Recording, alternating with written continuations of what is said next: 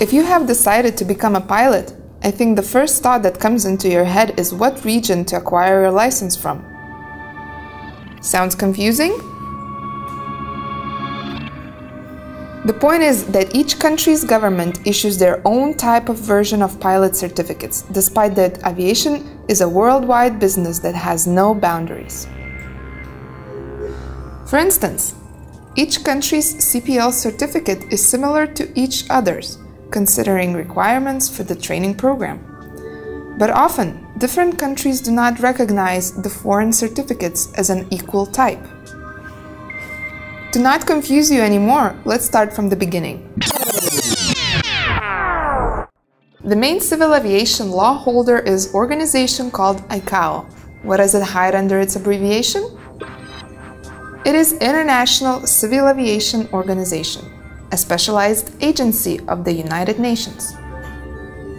Its activities include codifying international air navigation principles and techniques, fostering the planning and development of international air transport to ensure safe and orderly growth. In addition to that, the ICAO defines the protocols for air accident investigation, followed by transport safety authorities in countries signatory to the Convention of International Civil Aviation, commonly known as the Chicago Convention. There are 191 ICAO members. ICAO regulations are used as the main law in all regions and slightly adapted according to that market needs. Some countries have joined and established their own organization: GAA, EASA, and FAA.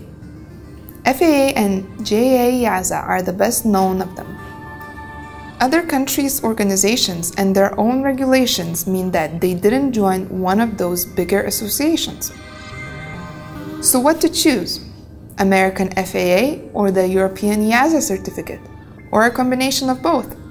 Or maybe you will go with certificates from Canada, Russia, or one of the African or Middle East countries?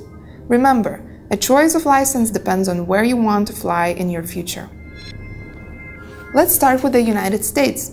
The FAA uses a modular approach to pilot certification. In simpler words, system is based on a building block approach, as each level of pilot certificate builds upon the knowledge and experience gained at the previous level.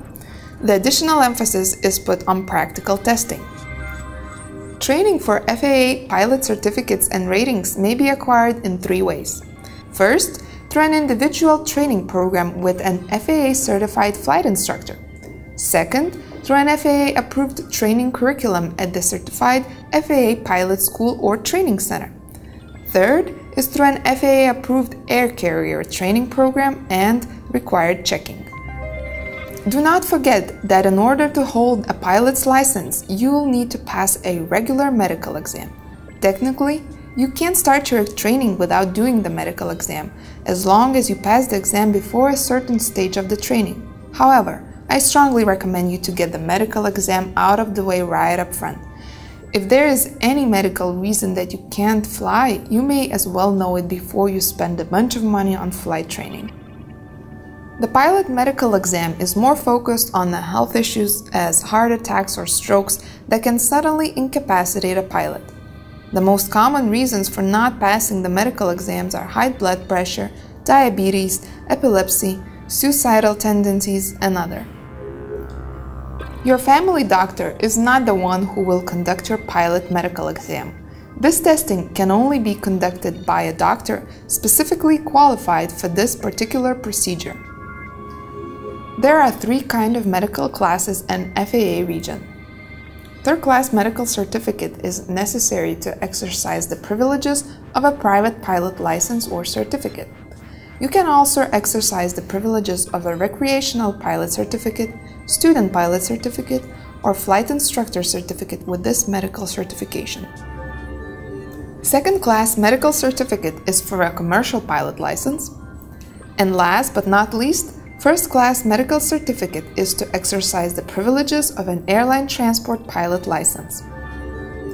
So basically, here are pros and cons of FAA license. Pros: possible to accomplish in quite a short period of time. One of the lowest prices. recognized in a lot of other countries than FAA, as few other countries are following their regulations. Cons: very difficult to convert to European license, not recognized in Europe and other regions where EASA regulations are followed, demand of higher paid jobs for pilots with experience. Let's move across the Atlantic Ocean to Europe. If you plan to fly in this continent, no matter what you do, you will need to pass all airline transport pilot license exams according to European Aviation Safety Agency requirements for flight crew licensing, shortly called Part FCL. The Part FCL has two training systems for acquiring licenses and ratings. Integrated training, which is aimed to train ab initio or existing license holders for airline flying or other types of flying, or modular training, or in other words, step-by-step program aimed to train existing license holders on modular courses for airline flying or other types of flying. In both cases, the license and rating standards are at the same level. A person studying for a Part FCL professional license must receive training at an approved training organization. This is mandatory for integrated, modular, private license courses, although the last mentioned can be carried out at the registered facility, for example, flying clubs. Under the EASA licensing system, the integrated ATPL program prepares the pilot for direct entry into multi-pilot airplane, including commercial pilot license, multi-engine instrumental rating, multi-crew cooperation course, and ATPL theoretical knowledge. The ATPL license is issued after meeting stated requirements. An individual may achieve the same qualification by going through modular training programs. There seems to be a lot of quirks in the choice of either the integrated or the modular way. Choose what suits you best. To be more reasoned, it is better to list up pros and cons comparing those programs. We have prepared pros and cons from our point of view, but remember, yours may not look the same the way you see it. ATPL Integrated. Pros: easier overview of education plan. Often, this way license is acquired quicker. CPL Modular. Pros: cost spread over time. More hours in the logbook. Education can fit your daily life. Possibility to take a step at a time. ATPL Integrated Cons: larger cost up front, less hours in the logbook. Daily life have to fit education. CPL Modular Cons: difficult overview of education plan. Often, this way takes more time. There are two classes of medical certificates, and any pilot must hold a valid medical certificate adequate to the requirements of the desirable or the current license. A Class 1 medical certificate is required for all pilots who fly commercially and hold an ATPL or CPL license. A Class 2 medical certificate is for private pilots. So basically, here are pros and cons of EASA license. Pros: recognized in a lot of other countries than EASA, as few other countries are following their regulations. The conversion of EASA license is easier than others. Cons: takes quite more time to get the license. More expensive education. Without conversion, license is not recognized in FAA region and other regions who works under FAA regulations. I have presented main associations, but I will shortly provide basic information about other specific bigger countries and associations. Canada is controlled by an organization called Transport Canada. Air regulations are determined in the Canadian Aviation Regulations, which are a compilation of regulatory requirements designed to enhance safety and the competitiveness of the Canadian aviation industry. In Canada, there are 4 types of pilot licenses that you can hold.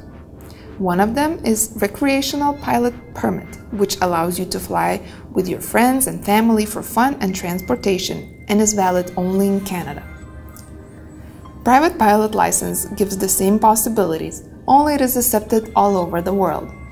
Commercial and airline transport pilot licenses enable you to fly for a living and pursue career in aviation. The only difference is that with ATPL license, you have opportunity to become a captain. Your very first pilot's license have to be either a recreational pilot permit or a private pilot's license. The latter can be upgraded with experience and additional training to a commercial pilot's license, and then, with more experience and even more training, to an airline transport pilot's license. Pros: less expensive education. You can choose the speed of getting a license. Easier to convert to FAA. Due to distance, easier to gain hours. Cons: more difficult to convert to IASA, less recognizable. Latin America has their own specific requirements, but core regulations are based on FAA standards. Middle East is similar to Latin America. However, at the moment the process is changing a bit, as some countries are turning to IASA regulations. Africa is a specific region because it is still developing, and now each country is choosing which path to follow. India is a more specific region.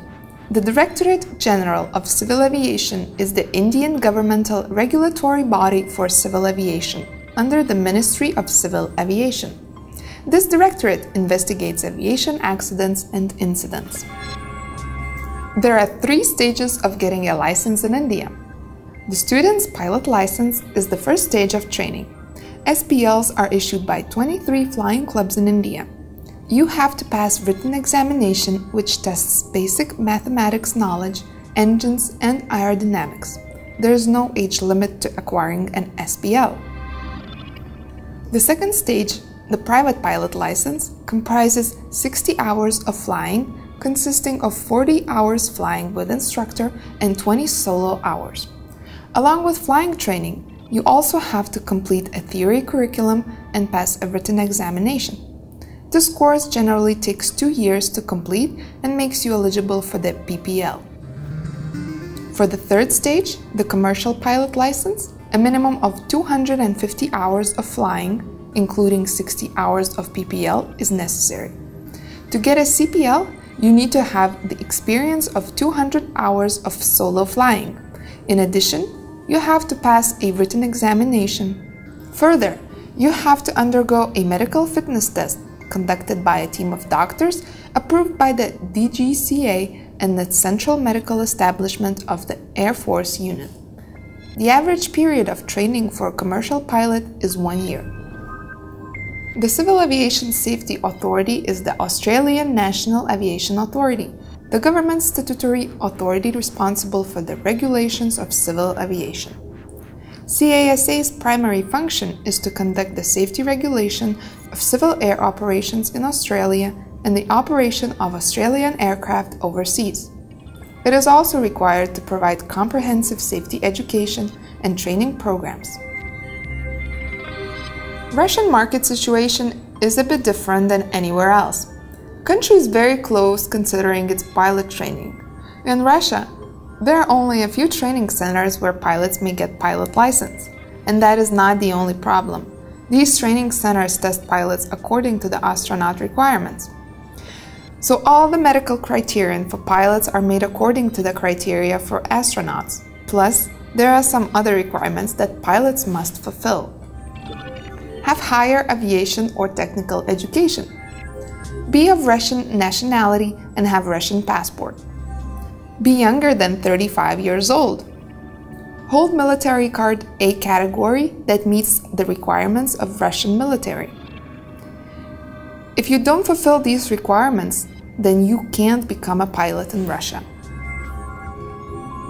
I hope now it is clear for you how aviation industry works in different regions. If you have any questions or need additional information, please do not hesitate to email us at info@baltica.com. See you soon!